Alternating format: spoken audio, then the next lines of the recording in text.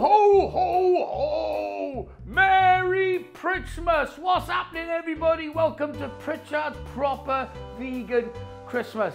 I am going to be cooking up starters, main, veg, potatoes and pudding, and it's all going to be running all the way up through to Christmas Day.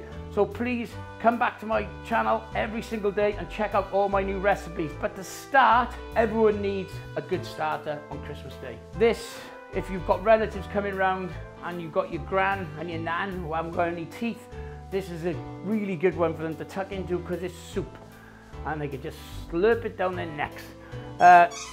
If you can hear the squeaking in the background, that's Lemmy playing with his new Christmas toy. So what we're going to make is a roast butternut squash and red pepper soup. It's absolutely simple. It's not hard at all. Get it out of your head. Stop thinking, oh, that's too hard, there's too much to do on Christmas Day. No, it isn't. All we're going to do, we've got the ingredients by here. We've got the squash, we've got the red pepper, we've got carrots, we've got a red onion, garlic, stock. How simple can that be? We're just going to roast all that. We're going to roast it for about 30 minutes, 45 minutes. We're going to get it out. We're going to add the stock and we're just going to blitz it and then add coconut milk to it, and that's it. Ready to serve, ready to impress your family, ready to impress your friends. My trusty chopper. Everyone's taking the piss. Look at the size of that thing to cut small things, but that's what I like using. I like using this big, huge chopper. We got a squash. Be careful when you're cutting it, because if you slip and cut your fingers off on Christmas Day and there's blood everywhere, well, it's not going to go down a treat, is it? Look at that. I like putting these in just like that and then scoop all the flesh out.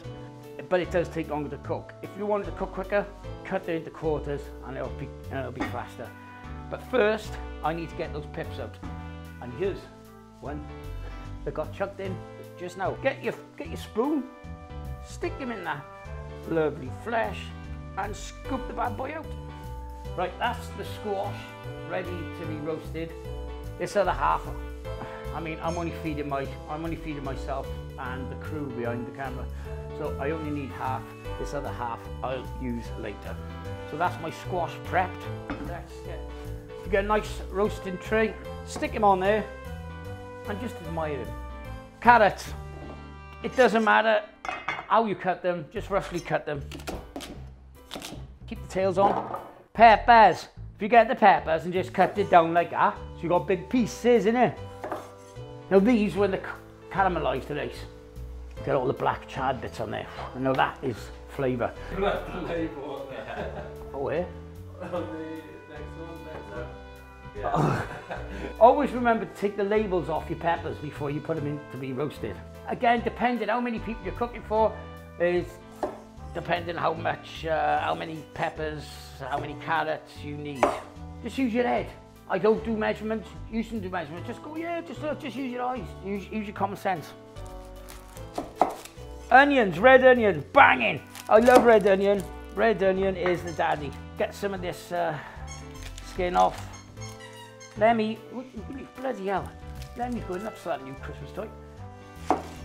Like these are massive red onions. So chop into quarters, shove them in there. Father Pritchmas is getting ready to roast. So there we are, we've got all the veg ready and prepped. One last addition, of course, I don't do anything without my garlic. Don't be put off when you think, oh, he's using a whole bloody bulb of garlic. When this gets roasted, it doesn't taste nowhere near as strong as what it does when you normally cook it. It actually has a really nice taste with roast garlic. It has absolutely banging. All we need is a nice glug of olive oil, not too much. Nice bit of salt. As Ainsley Harriott says, Susie salt and Percy pepper.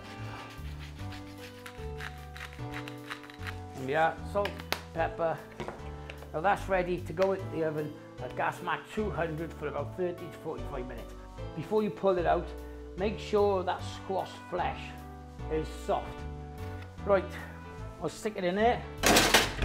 I'll see him in about 30 to 45 minutes. In the meantime, I'm gonna go out, play in the snow with Eddie. See you later.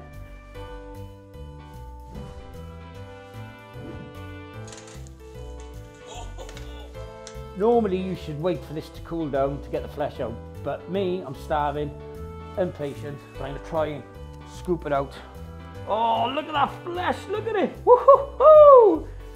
Like I said, if I remembered my little wazzing stick, I wouldn't be doing this, but of course, dickhead here, Mr. Forgetful, forgets absolutely everything. So just shove.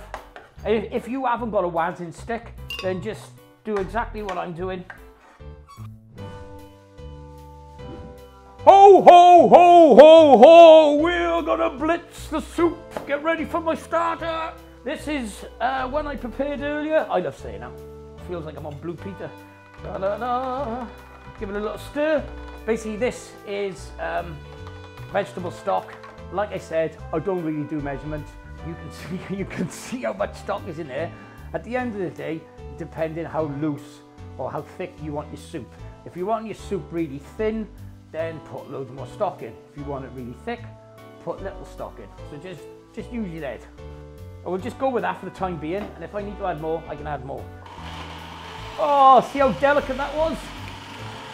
Look at those colours. Woo! Speed it up.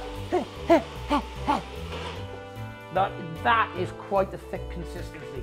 So I'm going to add a little bit more and wazz that up. Look at that. The colours and everything. You can, if you look in there, you can see there's still little bits of onion and stuff like that. Now, if you don't like bits in your soup and you just want it smooth, put it through a strainer and smooth it. It personally, myself, doesn't really bother me. So of course, very important, seasoning. Black pepper. Taste as you go along after.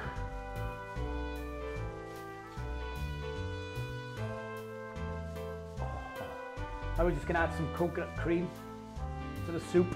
Not too much, I'd say about a tablespoon. Oh, it just makes it silky smooth. Right, now the soup has been seasoned and we've added the coconut cream to the soup.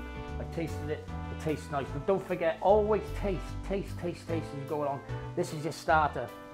Depending on how many people you've got coming around, this is going to sort of give them the warning signs. Are you a good cook or are you a shit cook? Right, let's serve. I'm using a spoon, use a ladle. I haven't got a ladle, run out. Look at the colour of it. Tell it's been roasted. The taste is good. Actually, sod that. Let's just take it. Finish off. And get my floppy choice.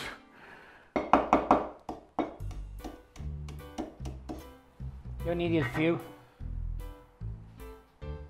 Ladies and gentlemen, there we have it. Pritchard's proper vegan roast squash and red pepper soup. Now that is going to be amazing to start your meal and to impress your friends and family. Don't forget to tune in tomorrow because I'll be doing my main. Arrivederci everybody, ciao for now, ciao bella. Why am I speaking Italian? Do not know. Ho ho ho.